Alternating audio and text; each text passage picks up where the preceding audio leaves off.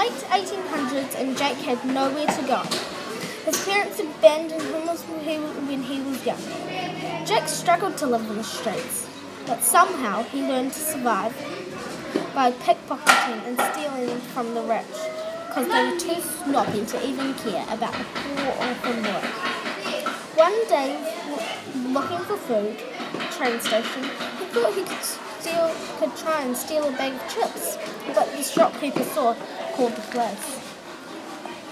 The policeman took him to the High Court in Buckingham Palace, where he was being prepared to lose his life at the age of 9. When the Queen came out of her castle, she said, "Get on the stool and stick your head through the rug." "Yes, Your Majesty," as Jake stuck his head through the rug. He thought about running, but maybe it was too late. Should he, or could he, still try?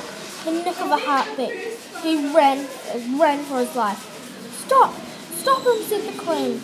As soon as Jake turned, he saw a crowd of people chasing after him. They lost him in an old building that was deserted.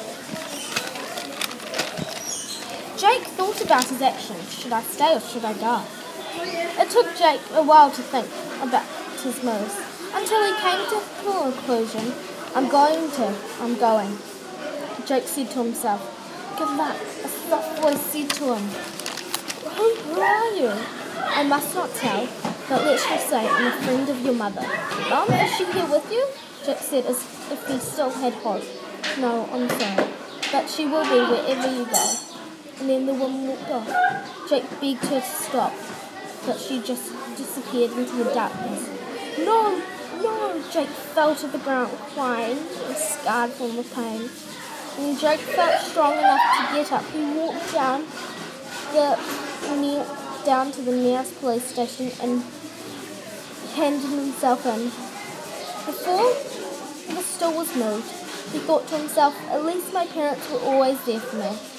I just don't see them.